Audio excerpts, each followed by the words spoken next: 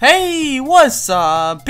OPERATIONiDROID here, and welcome back to News for iOS, a series where I cover all the latest iOS emulator news from GBA4iOS to NEWS4iOS and even sometimes PPSSPP. In today's episode, we have a ton of amazing news that in the future will pan out into some incredible things. I can't wait to share this with you guys, so without any further ado, let's begin.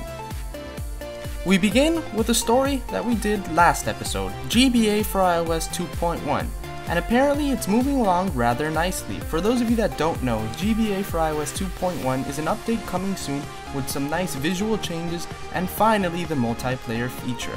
But in preparation for that, because it won't be around until a while, they were going to be releasing some nice goodies as we wait for the awesome GBA4iOS 2.1 reveal. And some of those goodies include a nice GBA4iOS 2.0 shirt. As you can see there, it is pretty freaking great. They have to sell 200 for the shirts to print, so I honestly recommend that you get one because they're only going to be available for a limited time. I already got mine and I suggest you do as well. In other news, very big news that you guys have been requesting for quite some time, an iOS screen recorder for 7.1 that requires no jailbreak is now in development and in beta stages by the iRec app. Now the developer of this is a well-known person that some of you may know, Pyrofilms FX, that runs the NEWS4iOS.net website. So far this display recording software is looking really nice and I can't see how it turns out.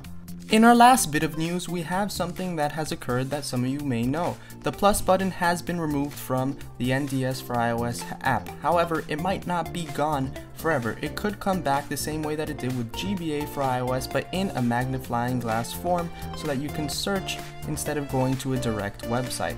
However, a nice little tip is that if you set your date back at least one day, that'll be enough to install NEWS4iOS and GBA4iOS.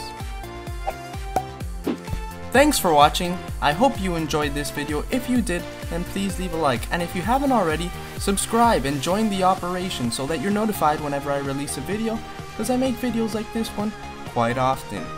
I hope to see you guys soon, and thank you again for watching, and thank you for subscribing. Welcome to the operation.